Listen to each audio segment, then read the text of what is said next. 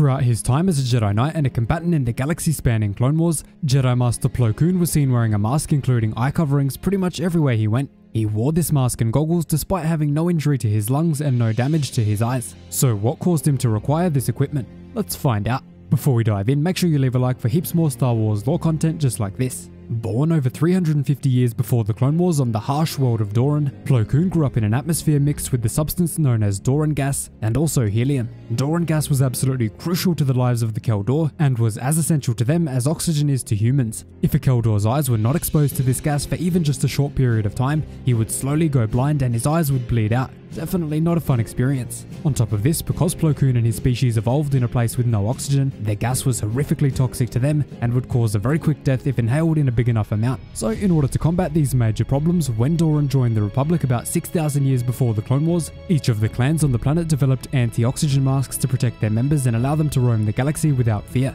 These masks serve to both keep oxygen out and to supply a recycled flow of Dorin gas to the eyes and lungs. Awesomely, this also allowed members of the Dorin species to breathe normally out in the vacuum of space without any additional equipment, although in harsher planetary environments the masks did have to be reinforced. Each Dorin clan developed different designs for the masks, which is why Bo Keevil has a different mask to Master Plo's, but they all serve mostly the same function, with only slight modifications.